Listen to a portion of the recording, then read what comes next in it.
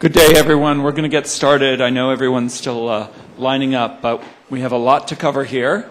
Welcome to the CITRIS Research Exchange.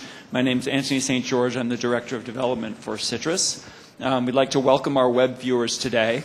And we want to dive right in with Dr. Jean-Paul Jacob. We're delighted to have him today to speak. Jean-Paul is a special advisor to CITRIS, has been at Berkeley for many years, since 67, I believe you said? 67. 67. Sorry. So he knows Berkeley well, he knows IBM well, and is our liaison to IBM. He has a lot he's going to cover today, so I'm going to just let him introduce himself and his many accomplishments, and please come to your seats as quickly and quietly as possible. Thanks.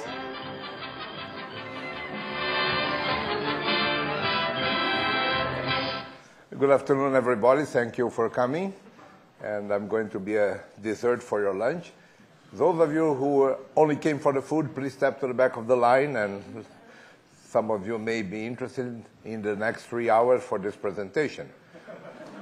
My name is Jean-Paul Jacob, as advertised, and I'm a research emeritus at IBM. For those of you who did not keep up with your contemporary Latin, emeritus means retired and old, but not dead yet. I worked for IBM until 1962 when I retired, and now I'm also a visiting scholar or a scholar in residence at UC Berkeley, where I'm a special advisor to CITRIS, so my office is in this building at CITRIS. Those of you who would like to know a little more about me can do what I did. Take the collection of all my biographies and make one image that represents them all. There is a technique, it's a site available on the web, called a Wordle. Wordle is a technique that takes a text as long as you want and represents it graphically in one image, in which the words that appear more frequently in the text are in larger characters. You can also decide the orientation of the words, the colors, and so forth. So here is a Wordle from me. So this is the summary of all my biographies, but the key words here are really what I am. I was in IBM for a long time, that's why it's very large. I was in research, I'm still in research, also associated with university. Which university? UC Berkeley. What is my area is multimedia. What did I do at Berkeley? My PhD is in engineering, etc. So graphical representation of long tests are something that we'll see more and more in the future. If you want to read the Healthcare Act that the Congress of the United States passed, it has 1,600 pages. Wouldn't you prefer to just see one image? And actually it transmits quite a bit. Here is a collection of all documents I could find on CITRIS, where you are now, which is the Center for Information Technology Research in the interest of society. And if you look at CITRIS and you start wondering what it is, one of the things you'll see is that CITRIS is a 4-campus institution. The campuses are Berkeley, Merced, Santa Cruz, and Davis. If you want to know who are the main partners of CITRIS, you'll find them here. It's the California Energy Commission and the California Telehealth Network, etc., etc. So a representation, a graphical representation of a text are things that we're going to see more and more in the future. And again, if you decide on colors, on orientation of words, and so forth, you can make a pretty good graphical image of a text. The title of this talk today is The Invasion of the Digital World. And I want to warn you right at the beginning that this talk is rated R. R, of course, is for research. Now, it's research that I have seen not only at IBM and here at Berkeley and CITRIS, but research really that I see where I've been living most of my life, which is in Silicon Valley. This is a map of Silicon Valley. We follow the very innovative companies that do research or have some research and development activities. It's amazing. It's the highest concentration of brain power in the world. Silicon Valley is also known for the average IQ of its people, which is very high. People are very intelligent in Silicon Valley. I cannot say otherwise because I lived there most of my life. But there is one thing that people are not in Silicon Valley is they are not very brave. They are really intelligent, but they are also very lazy. Look at this typical 24-hour fitness club in Silicon Valley. People go up on an escalator, and to add insult to injury, they come down on an escalator. Now, I want to tell you, this is very near one of the major digital electronic companies in the world. But I promised my friends from Google that I wouldn't say anything. So they drive their cars here, 400 yards. And then they go to the fitness with an escalator. I really don't know what they do inside, but it must be very interesting. The title of this talk is The Invasion of the Digital Worlds. And this talk really has two parts, which are like the yin and the yang. They complement each other. In the first part, I'm going to talk about small is the next big thing. I'm going to tell you how digital electronics is getting smaller, faster, cheaper, and so forth, things which you already know, and how that will impact all objects and things in the world that will be embedded with some intelligence, thanks to the fact that you can put a very inexpensive chip or digital electronics in it. So the second part of this talk is on the smarter planet, how smarter things, smarter objects, smarter processes, and so forth are going to make our planet hopefully smarter. And the main point of this talk is, for those of you who read the abstract, is that we really live at the intersection of a planet of atoms and a planet of bits. And in that intersection, we don't know very well what are atoms and what are bits. So let me show you a very quick 20-second video to give you an illustration of the intersection of the planet of atoms and the planet of bits in which we live. Here is a 20-second video. Let's observe the effect of Evian on your body.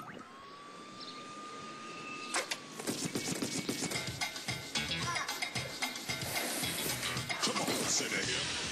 You hit it to the hip, hip. I mean, you don't stop the rocket to the bang, bang. Boogie said up, jump the boogie to the rhythm of the boogie to beat. Now what you hear is not a test. I'm rocking to the beat. And me, the groove, and my friends are gonna try to move your feet. See, Okay, that's enough. So are these real babies? I don't think so. I don't think this is a mini Cirque du Soleil.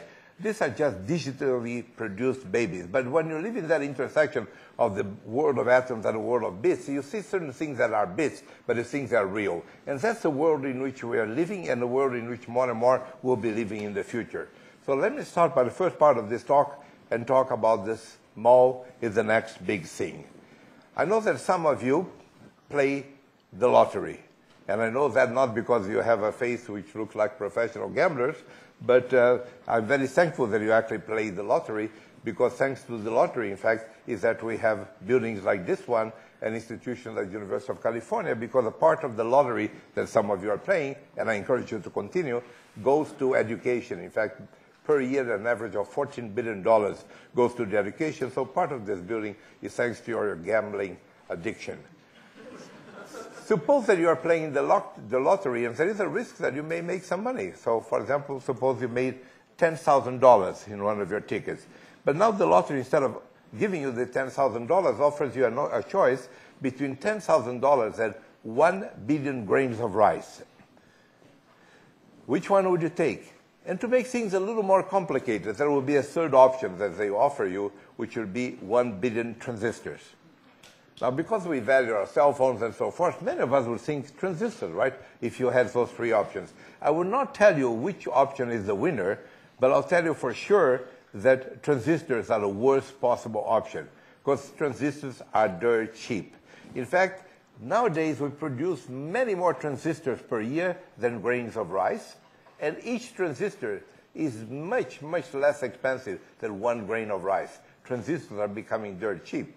Take, for example, a chip that Intel announced in 2007, a very good processor chip, the Itanium. If you look at the specs of the Itanium, you'll find that it has 1.72 billion transistors, and depending on their density, how well they're packed and what they do, the chip will cost, there are 20 models of Itanium, the chip will cost between $530 and $4,227. So if you make the conversion, 1 billion transistors would cost about $300 to $2,500. That's certainly less than the $10,000 that we offered you to start with in cash. So transistors are cheap. They're more numerous than grains of rice and much cheaper. By the way, the 1 billion grains of rice will cost at Safeway price. It will cost about $30,000.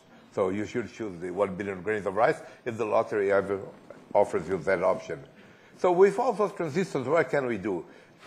We can take a chip which is 1 inch by 1 inch, And by the way, that chip will have more processing power than the computers when I graduate from college. It's the most powerful computers that existed when I graduated from college. And now those chips are in cards like this. I have a card here, which I bought at CVS on Shattuck. Notice that this stock has some merchandising associated with it.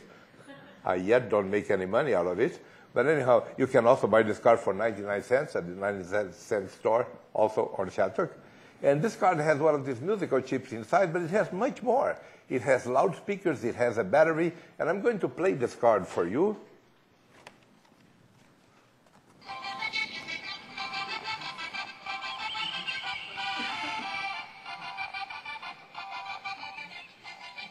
It's no trickery, it's really the card playing. And it's called the Chinken dance, which is very popular, I understand, in nudist camps. Some of you got it, I'm glad. Okay, so this card has another feature, that the chip which is inside it, and that's the novelty of this card, that's why I pay $4.99 at CVS, is that you can record on this chip a message. So this also has a recording mechanism. All that for $4.99. By the way, the chip which is inside here costs about 30 to 60 cents, depending what it does. This is a very fancy one, probably 60 cents to $1, because it has a recording facility. So transistors are very inexpensive, very small, very fast, and become even more inexpensive, smaller and faster. So let's take one type of chip called an RFID. An RFID is a very small chip. That's RFID stands for radio frequency ID. It's a very small chip that doesn't have a battery, doesn't need a battery. It has some storage capability and so forth. And in fact, the chip is what is here at the end of this loop. This loop is really wires that serve as antenna. The chip has no battery. It is energized by radio frequency waves, which are absorbed by the wires and transform those electromagnetic waves into electricity to charge condensers here that work like a battery. So it's a very small chip that doesn't have a battery and you can put anywhere. Today our RFIDs are made for 1 or 2 cents each. And they're starting to change our world, and by the way, there are about 30 billion RFIDs in our world. And what do? They eventually, once they become even cheaper than 1 cent, they will be in every object in the world, allowing objects and things to talk to each other. So you can think that you put an RFID in your wallet and you go to a mall, and in that RFID you're programmed that you need trousers, extra, extra, extra large, which is my size, and purple, which is not my color. And you are walking in the mall with that. When you go by the window of a store, the window is emitting radio frequency, reading what people's RFIDs are telling them, and it will eventually communicate to you, say, listen, I happen to have, you are in luck, I happen to have an extra, extra, extra large trousers in purple for so many dollars, which, by the way, is on sale this week. That on sale was just invented by the RFID. So this is allowing, RFIDs are going to allow objects and things to communicate among themselves. You could also locate a doctor in a hospital or wherever the doctor is. If a baby's in a hospital, you could make sure that a baby only leaves certain rooms in the company of people that are allowed to take the baby, etc., etc. So this communication is very important, and there are many other applications. Many of you saw in the windshield of cars here in Northern California these fast-track cards. The fast-track card has an RFID inside. When you go by the toll booth and you don't have to stop, the toll booth emits radio frequencies and reads the content of the card, which is really who you are, and associates with that. Sorry, this thing is falling. Associates with that the time in which you went by the toll, and then will charge you at the end of the month. Now, this toll booth system, this kind of RFID system, already existed for a long time. In fact, even McDonald's has considered putting a system like that in their drive-thru. But what's new is that RFIDs are becoming so cheap and so popular that you can put them anywhere in a city. So you start now being able to, or in a road, and you start to be able to charge people for something called congestion pricing. Namely, people to enter a city or to go through a special lane of a road will have to pay a price which depends on how congested the traffic in that city or that road is. Congestion pricing started in Stockholm, where to enter Stockholm and now anywhere in the main part of the city, you have to pay. And depending on how many cars are inside, therefore, how difficult it will be to park, therefore, how much fuel you are going to spend, you're going to pay more to get into the city. It exists also in London, in downtown London. Those of you who have been there in the last 4 years have seen it. In Brisbane, now many other countries are adopting that. In fact, San Francisco is considering that. But because we know how many objects are inside a certain area or circulate in a certain area, we can do better. This week, California inaugurated, Northern California, in fact, the first congestion pricing in one of its freeways, 680, about 14 miles. And when you go from Berkeley to San Jose, by the way, IBM Research is here, is where I also work once a week. When you go from one to the other, you go through these 14 miles where you pay according to the congestion. If traffic is really stopped everywhere and you cannot move, this will be a very high price. In fact, it will be $8 to go through those 14 miles. If traffic is very light, you can pay 50 cents, and now they're considering even less than 50 cents. So it depends on traffic, and that's only possible because you can measure things. You can measure things because you have RFIDs. In Sweden, every Volvo that comes out of the manufacturing line does have in this gas cap an RFID, so that when you enter a gas station knows who you are. And in fact, many places in Sweden, many gas stations have robotic arms that will go and unscrew the cap of your gas tank and pump gas, and he knows who you are, and you just leave the gas station as soon as your tank is full. That's very useful in the winter because you don't have to get out of your car, etc. One of the things we are waiting for in the United States, and it depends on unions and other laws, is to have our RFIDs in a shopping cart. Every object in a supermarket, instead of a barcode, would have an RFID, which is a barcode on steroids because you can program it, you can change the price. The the object can tell the supermarket where it is, how many are left on the shelves, etc., because they're talking among themselves. But the main utilization of RFIDs will be that today, when you go to a supermarket and refuel your cart, as soon as you get to the cashier, the first thing you have to do is to take everything out and put on a conveyor belt that may or not work, or an aluminum surface where you have to push everything. And the cashier patiently tries to read that barcode in its machine and so forth, and at the end, when everything is on the other side of the conveyor belt, what do you have to do? Put it back, everything in your cart.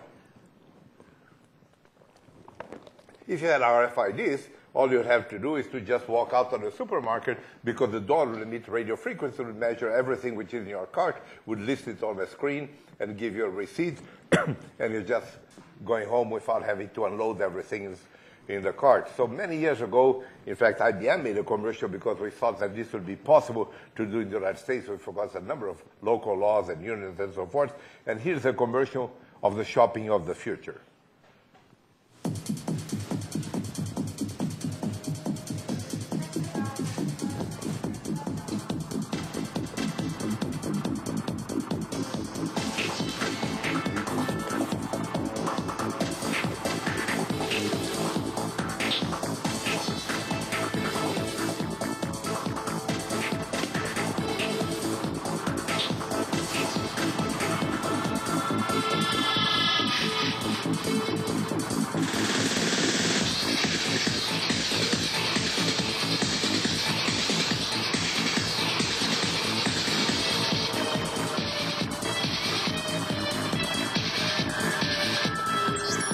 Excuse me, sir.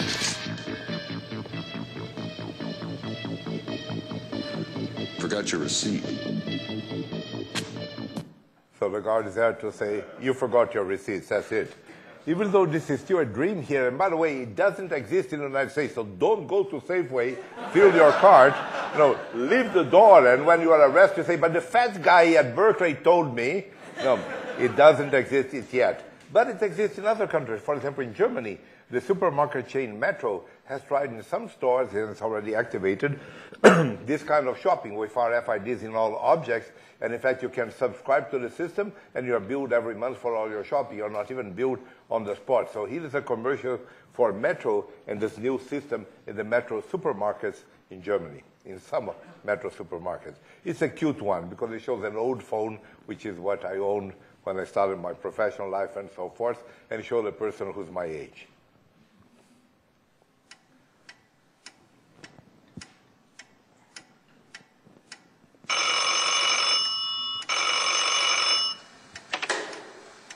Hello? Hi, Grandma. We're gonna come over for dinner right now.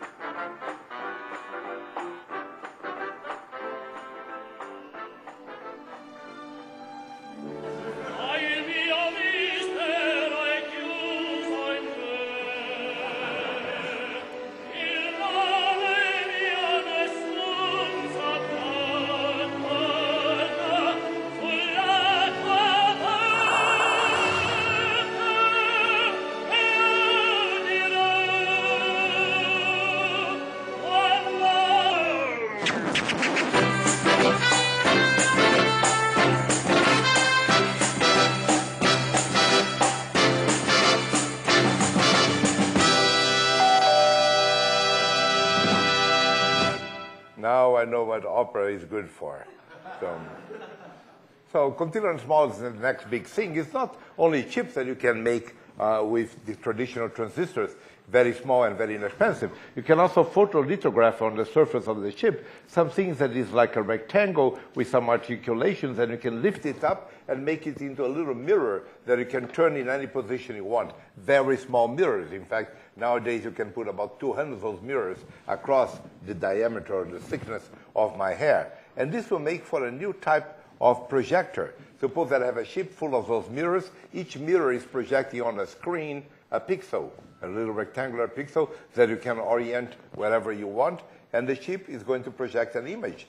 This is a technology that has existed for a long time, because we've been able to make these mirrors now for about 20 years at least, quite small, but they're getting smaller and smaller. And you can now think of things like we did experimentally. By the way, for those who never knew, this is one of the first cell phones that could actually have an image, and this is an IBM cell phone. IBM made this about 10 years ago, and the projection of this chip of mirrors would be on a screen, which happens to be a mirror also, and it could project whatever you wanted. We also imagined that PDAs or telephones or whatever instrument you had could project on the wall images that otherwise would be very small to look at. And these chips can become very small. This is one of the smallest chips that existed. About 2 years ago, it fitted inside this projector. This is actually a projector. It still needed electricity, but if you had a good source of electricity, it could project very strongly. And again, the dream was that instead of looking at a cell phone at a very small image, you could project and everybody or many people could share. You could also have very powerful small projectors, which already exist, by the way, provided that you can inject current, because the main problem here that the things consume lots of electricity, or that was the main problem. This is the smallest projector I could find to date.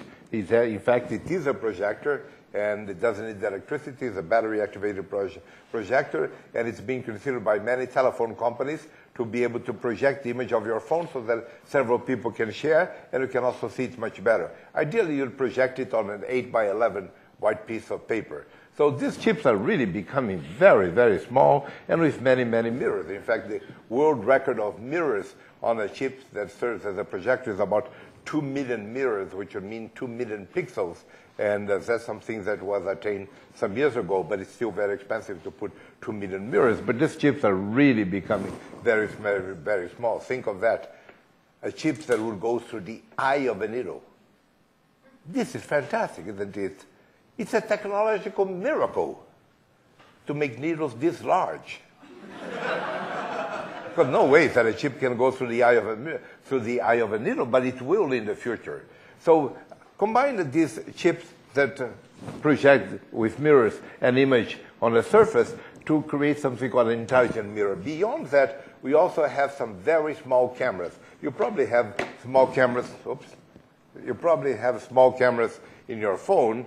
But there are even smaller cameras. For example, Tesera in San Jose makes a camera which is maybe 1 millimeter in diameter. And it's actually a very good camera. If you put those things on a mirror, you put the cameras on the frame of the mirror, and the chip behind the mirror projected an image on a mirrored one-way surface, you could have a mirror that would become intelligent. Not only to show the face of a person, but it could respond to special things that a person does. For example, if the person is staring at a point in her face, because she has a pimple or a little mark, the cameras will know that because they will track the pupil of the person and would automatically magnify that area if you stare.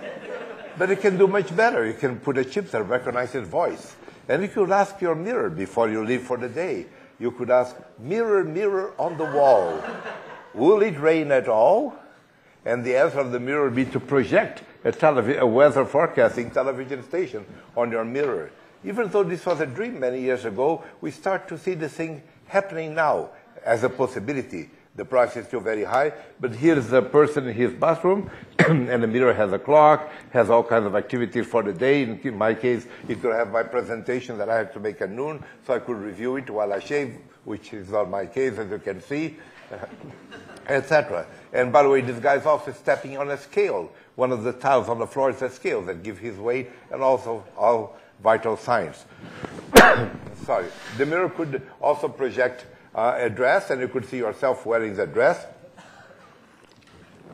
And again, remember, even though this all look very realistic things, they're just research projects that may or not see the light of day. And but this is a good utility. We have these terminals, and you can buy one, computer terminals that have a little camera here. And the camera is tracking your pupil. Your pupil is this black disc. It's very easy to recognize because it's a perfect black circle, and you can track it. So the camera can now know what you're looking at. So suppose that these terminals were here outside the lobby, and people would come day in and day out and look at this schedule of seminars. But the camera would be tracking them. So usually you stay longer in a seminar that is of special interest to you. So the camera would know how many people are looking at this, and could make an estimate, by the way, for the food of how many people come to each seminar. This is not a good application of these cameras, but a good application is in search. You do a search today on anything you want, and it gives you 22, Google says 22 million results. Would you like to see the 10 first ones? Of 22 million, what does that mean? You don't know if you are going to hit anything in the 10 first ones. But if you look at the 10 first hits and you focus on one hit that has the keywords or the words that you are interested in or the subject you're interested in, now the computer will know what is the reference you're interested in, will extract the keywords of that reference and filter the other 21,990,999 so that the next 10 ones that are shown on the screen will be matching those keywords that you showed interest by staring at them. It would be very nice if not only would you be able to know what people are looking at, for example, in a store, shelves with these little cameras, what are people looking at the shelves, where are they staring, what's of interest, but also are they looking because they like it or because they are surprised? So it would be very nice to have cameras that could identify what a person how a person is reacting. Now, it's possible to draw isometric lines on the face of a person, and if the person exaggerates his or her expressions, we can distinguish between, let's say, 6 or 7 different expressions. But a person really has to exaggerate. We cannot still do of a person, recognize the reactions of a person with very small changes in the facial expression. Not this way. We could examine a person's reaction if we would instrument that person. And we've done that with graduate students, by the way. This is a graduate student, and of those 6 images, 1 never applied to him. He never smiled. Now, if you had those things stuck to your face day and night, because we asked him to carry this, then, by the way, it's not me. He's a student at Carnegie Mellon, or was a student. Now I think he's a taxi driver or something like that. So, I hope he's not saying this on the web. I do need taxes, by the way. So, anyhow, you could instrument a person to examine the reaction. But cameras have other utilities. You could think of cameras, and there are many companies doing cameras to kind of improve the vision of persons who are vision disabled, either by putting cameras in the glasses or making artificial eyes that have little cameras. And in fact, the cameras can be embedded in a chip that does all the processing of the image and transmit electrical signals to the optical nerve or to the cortex of the brain, which is where you recognize images. So this kind of sensors, and cameras are also sensors, they're sensing images and so forth, were considered by computer world and still considered by many of us and many magazines as the top game-changing technology. This is going to change the world if we start populating the world with sensors. In fact, these sensors are so numerous. I said we have already 30 billion. We might go to 200 or 300 billion in a few years. The sensors are so prevalent that we can think that the world is being covered with a skin, but our skin is a sensor. It senses heat, it senses shock, and so forth. And the world, the physical world, the world of atoms, is being covered by this web of sensors, by this skin that will fill the rest of the world. So once the world is covered by this skin, and once the world has all these sensors and all these cameras and so forth, you can see that every object can have one of these intelligent chips in it. And in fact, objects now will be able to identify where they are, they'll be able to interconnect with other objects, and they'll be able to be intelligent also. So the second part of this talk has to do with the use of all this technology and the skins that the world is being dressed with, which is a digital skin to form a smarter planet. Now, in this smarter planet, like I told you, we live at the intersection of the world of atoms and the world of bits. In this smarter planet, you look at things and you don't know if they are real or if they are digital, and you don't care because they do the things you want. So let's start with some of the applications of this digital world.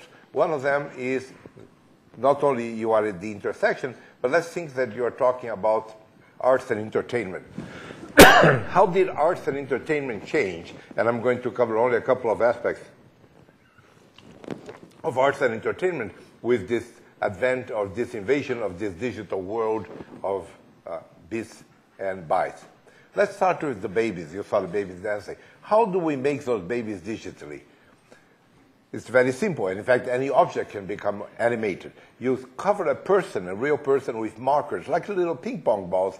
And as this person dances or walks or does anything, I'm very sorry, but I'm starting with a better cold. So as a person does anything, these markers will move accordingly. And now you create a wireframe on a computer in which the nodes of this wireframe move as the markers move. So as the person leans forward, the wireframe leans forward. So really everything starts with a wireframe whose nodes move like the markers on the real person. And you can now do things that in the past we never dreamt. This is a digital actress. In fact, it's a wireframe covered with a skin. And the skin of that person makes her look real. You can buy her. You can buy a digital actress. Indiana Jones, who was the actor Harrison Ford, was also digitized and made into a wireframe. In fact, when you see a movie by Indiana Jones, and Indiana Jones is among serpents and snakes and so forth, don't worry. There is no risk to Indiana Jones. The only risk is a computer crash. And you see, any movie you see in which there is a scene of danger, we don't have any more doubles. We have computer simulation of the actors that will move like a wireframe. So let me show you one of the first such wireframes that moves like people, which is a story of a father and son, or mother and daughter, or mother and son, lamps. It's called Luxor. And it's a sort of Luxor Jr., the small lamp that's playing with a ball. Now, this started with two people doing that with markers, and now this was transmitted by Pixar, which is in Emeryville. I hope I'm pointing in the right direction. Pixar in Emeryville, our neighbors, they did that, and that was the first Oscar for an animated cartoon. So here it is. First you're going to see the wireframe, then we're going to dress up these wireframes with real skin.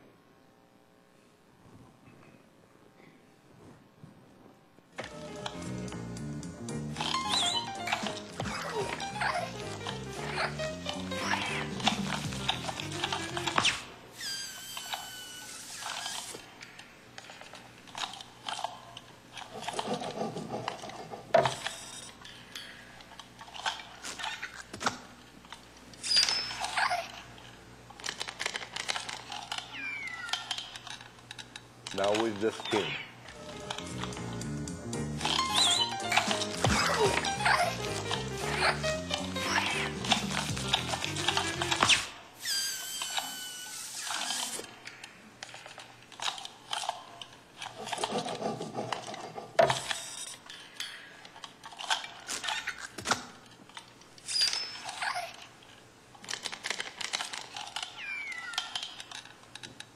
It's strange that one feels emotions, even though we know they are objects and this is computer drawn and so forth. In fact, there is right now on the web a video of a robot who's dancing Swan Lake. I don't know how many of you saw. It's a very ugly robot.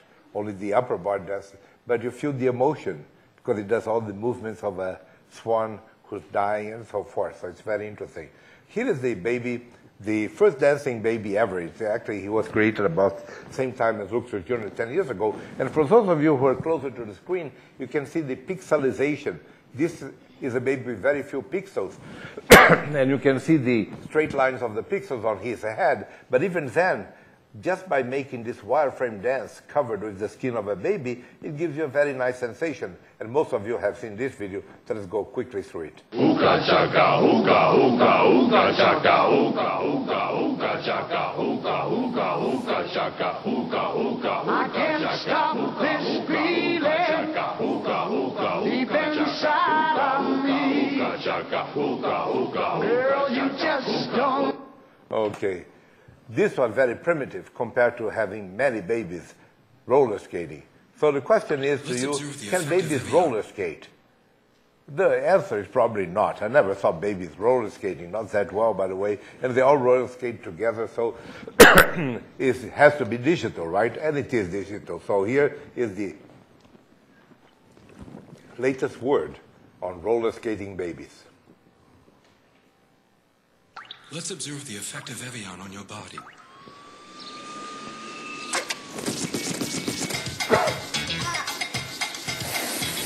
Come on, say that here. Hop, you hit it to the hip, hip, hop, you don't stop. The rocket to the bang, bang. Boogie said up, jump the boogie to the rhythm of the boogie to beat. Now what you hear is not a test. I'm rocking to the beat. And me, the groove, and my friends are gonna try to move your feet. See, I am Wonder Mike, and I'd like to say hello. Bang, bang, bang, bang, boogie to the boogie, up jump the boogie to the bang, bang, boogie, let's rock. You don't stop. Rock the rhythm that'll make your body rock. Real soon, You heard my voice, but then I brought two friends along. and next on the mic is my man Hank. Come on, Come and sing that song, that song.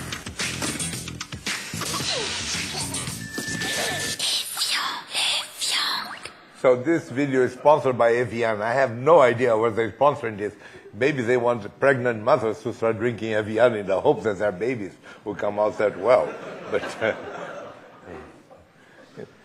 the other object that is going to change very much, but we don't know how, and you'll be part of those who decide, are the books. How will the book be in a world where there are more than atoms, there are also bits to be part of the book? Will the book be all in bits? Will it be all in the real world, which is paper? The answer is probably not in the real world, because a book is nothing more than non-biodegradable ink on a dead tree. Paper is just a dead tree.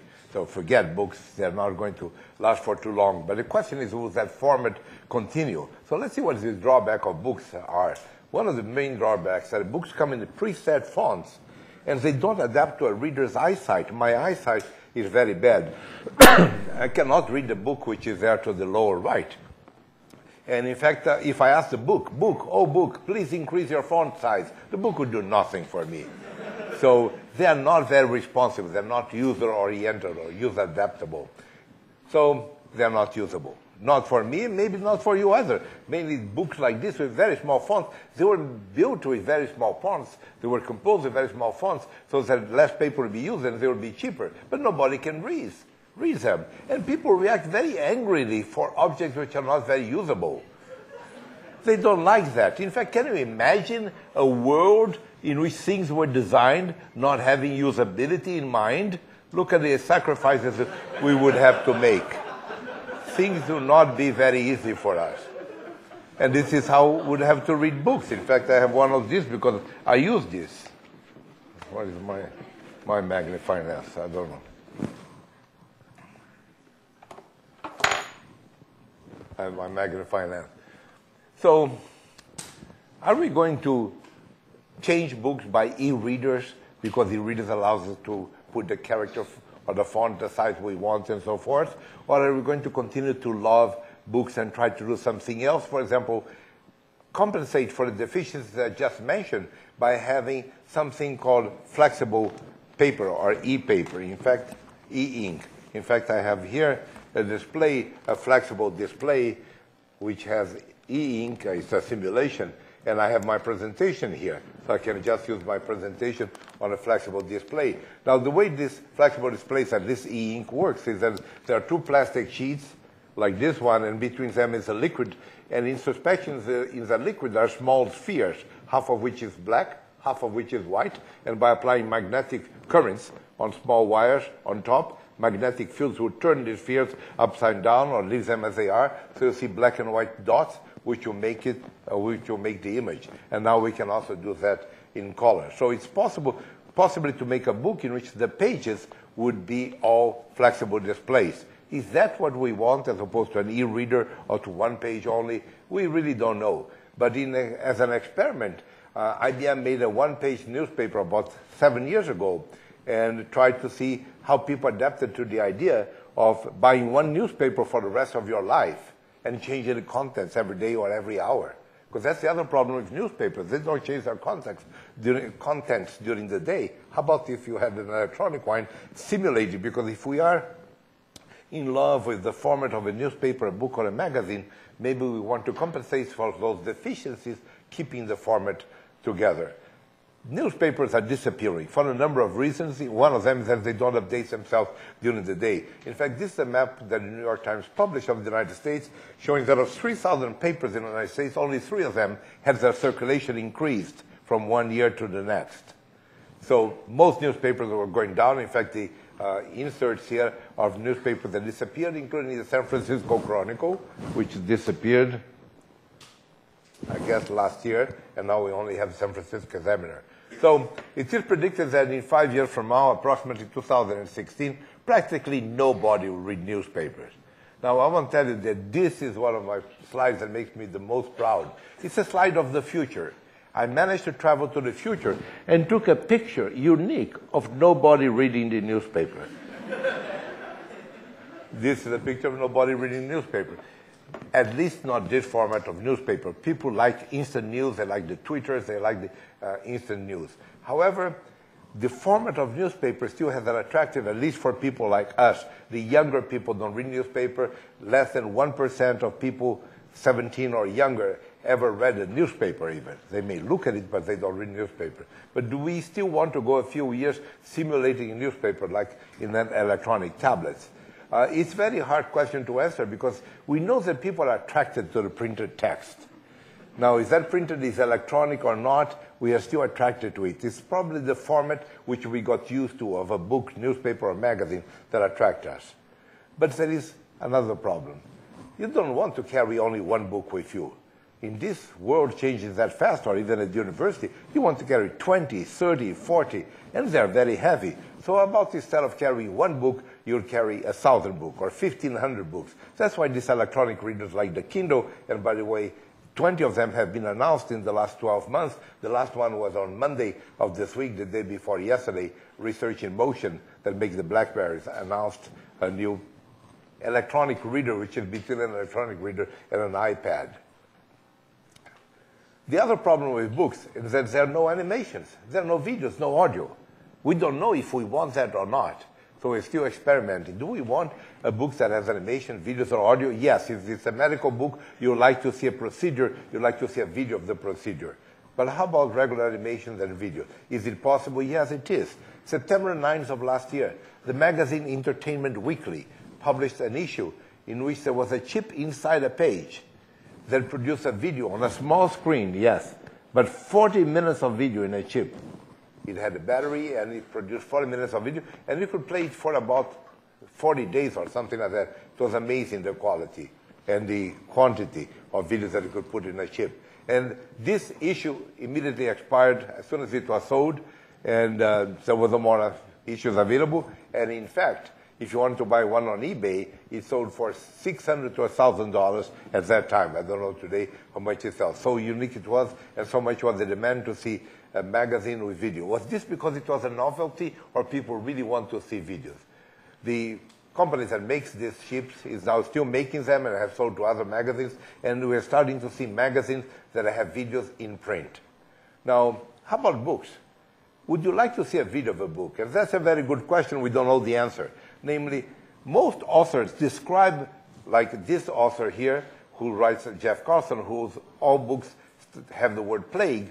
He describes scenes like mountains covered with snow or forests and so forth. And every time he's describing in one of his books a scene or a person, his films, he takes a video, and you can find it on the web. So you can see how for a certain scenery, how this author described, which words were used to describe that scenery. Is that something that we are interested in or not?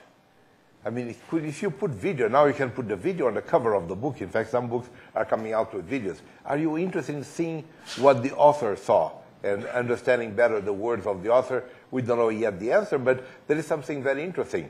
Books are losing popularity like newspaper. In fact, Amazon.com announced about a month and a half ago that its sale of electronic books, the contents of a book to a reader, surpassed the sale of hardcover books.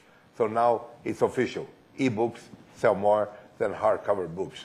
So, but what happens to e-books? The author that has the most e-books sold is Stieg Larsson. In fact, Amazon.com has sold 1 million of his e-books. This is the third book in a trilogy called the Millennium Trilogy.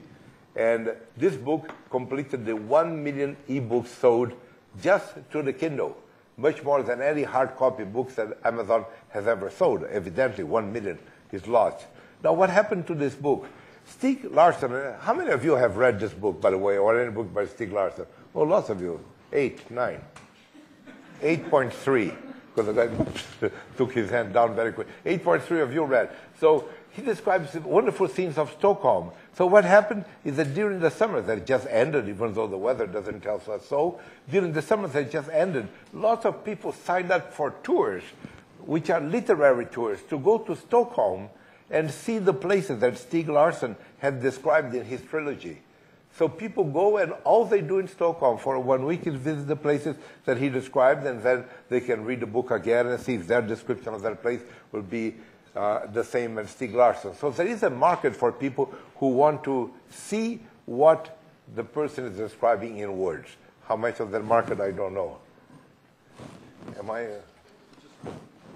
I done? Boy, a question, no, he treats me like a steak, that you are done. So I only have 2 more. I know that you have classes, so let me go very quickly. Medicine and health, again, you live in a digital world as well as a physical world, atoms and bits. But so does your doctor. Because more and more you're going to see in hospitals, and there are some in the Bay Area, in which doctors come and visit you through a robot. And there are many of these robots. Kaiser is starting some experiments in which the doctor at home can visit many patients without having to displace him or herself from a hospital to another. Medicines are also part of this new digital world. It used to be, and it's still for most of you and for me today, that medicines were done to cure a disease. So medicine compensated for a disease. That's not very good, because each person has different allergies and so forth. Many people are allergic to some medicines. Each person takes different collections of medicines, and they interfere with each other. So medicines are no longer being prepared, and each time less will be prepared for disease, but medicines will be prepared to cure a patient that has a disease. Take into consideration the DNA of the patient and the genetic consistency of the patient. There is a medicine that cures cancer called tamoxifen. It only is effective in 6% of the cancer cases. But as it happens, it was discovered that the 6%, most of them had this gene here, CYP2D6. So if you knew the genetic structure of a person has that gene, probably tamoxifen will be efficient. So I'll do one more thing here very quickly, okay? 2 more minutes. I always say that. Here is a digital object that looks like a real one. It's a magnifying lens, and I had one here. It's a magnifying lens, only that it's electronic. It looks like this, only that it has cameras on the frame.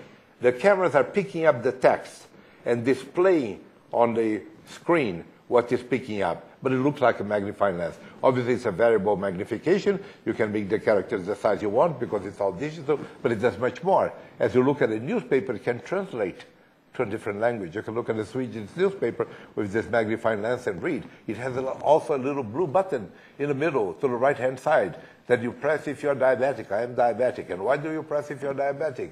Because it's considered and known that people with visual challenges, you can read it. So why, and newspapers are black ink on white paper.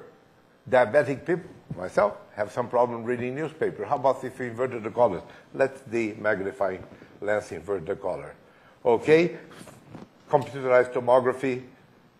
Machines will take slices of your body and tell your doctor what those slices are. Your doctor can analyze you. If you don't know what machine it is, you go to another digital world, which is 3D virtual world called Second Life, where you can visit all the instruments that you're going to be submitted to, so you lose the fear of the unknown. Collaboration started with this explosion, which I call the Big Bang, the explosion of collaborative networks. Wikipedia is the effect of a collaboration. Horizon Report is an educational report written in collaboration by anyone who wants to go to the web. 300 professors have produced this report on technologies that will be used in education. I'm running out of fuel, so are you. Summary: the digital world in which we live, as well as the physical world, would allow us to produce objects and things that look like the real world, to have hybrid doctors or hybrid professionals, and finally to allow us collaboration. One last thought, something I have to remember to tell you. There is an old Chinese proverb, which I invented 6 months ago. And the Chinese proverb says the following: the mind can only absorb what your rear end can endure. So your rear end is probably telling you it's time to finish, so that's exactly what I'm going to do. Thank you very much.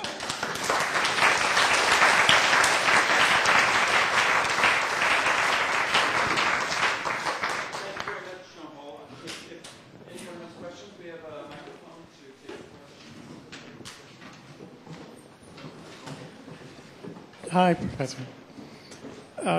20 years ago, I got the complete works of William Shakespeare on about a dozen double-density floppy disks, which read in Word, Microsoft Word version 4.0 for the Mac, System 6. It was amazing to have the entire works of Shakespeare in something that could fit in a nice big handful of me. I'm over here. Today, of course, they're useless. Of the 30, because there are no floppy drives, there's no System 6, etc. 5 years from now, how many of the 30 ebook readers that you mentioned have come out right now do you think will be useful? Yeah. People are also obsolete. People die also, so as they disappear. So technologies disappear. The question is, how do we preserve memories that were important, like literary works and so forth? Beg pardon? I can read works of Shakespeare published 200 years ago. Yes. In fine condition right now, as long as I use a magnifying glass. You can, but the question, you can. And other people may want so. But each time less, the memories that people have of Shakespeare 200 years ago are going to disappear. The young people may not even know who Shakespeare is. And you say, oh, what a pity. When if they are taught to read books on paper, then they'll have no problem, as they haven't had a problem for the last 400 years. You can preserve those memories electronically.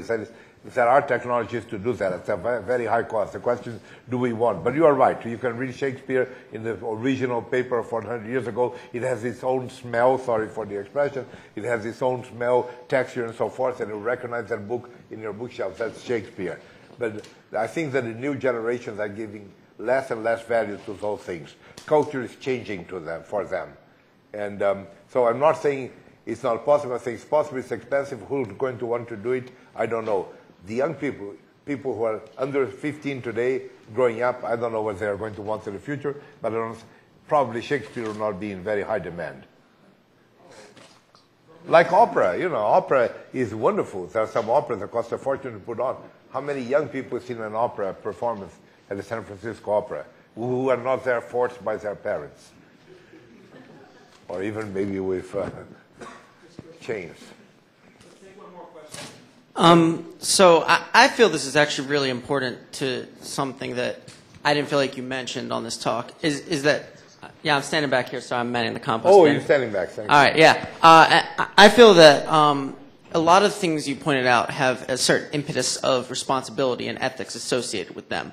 And so, for instance, the RFID tags, you said you'd be able to tell if a child was taken out of the ER wing. Are you implanting a chip in the child?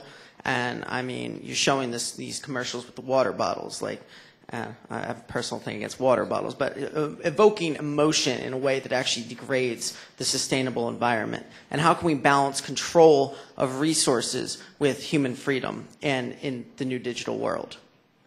That's a very good question. Privacy and sustainability, those are the two parts of your question. Privacy is easier because children are identified by bracelets. In a hospital, you can just take the bracelet out.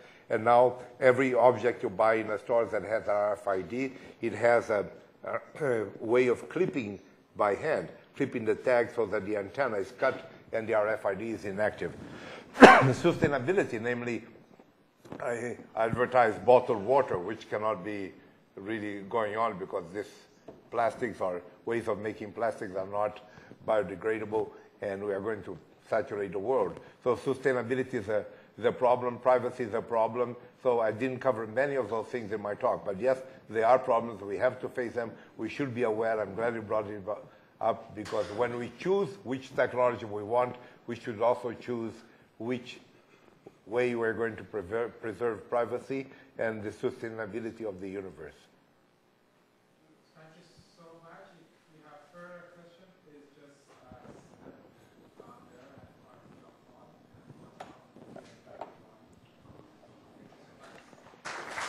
Thank you.